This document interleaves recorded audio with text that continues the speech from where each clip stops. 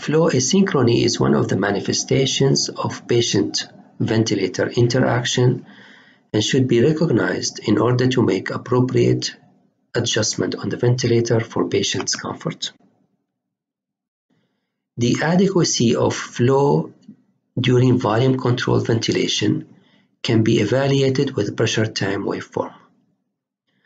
Since the total work performed during the breath is the sum of the patient's work and the ventilator's work, we can evaluate the relative contributions of both by comparing the shapes of the pressure time waveform in passive inflation breath and assisted breath.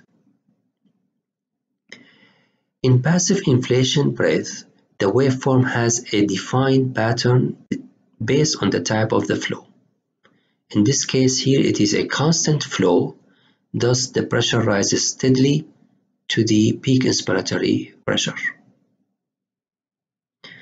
In patient-triggered breath or assisted breath, the additional patient effort dishes out the pressure waveform relative to the amount of patient's work performed. So you can see the concavity of the pressure waveform caused by the patient's inspiratory effort. If you lay the passive inflation breath over the assisted breath, we can recognize this hatched area that illustrates the pressure time product and represents the patient's effort contributed to the delivery of the breath. So the bigger the pressure time product, the more efforts the patient is doing during inspiration.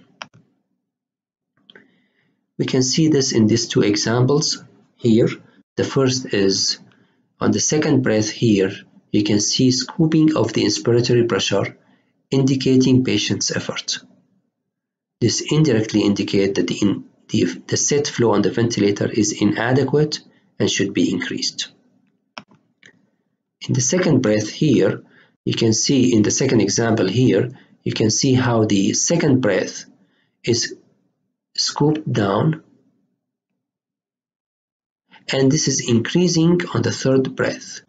So there's increasing patient's inspiratory effort, and this indicates that the set inspiratory effort on the machine, the set inspiratory flow on the machine is inadequate and should be increased.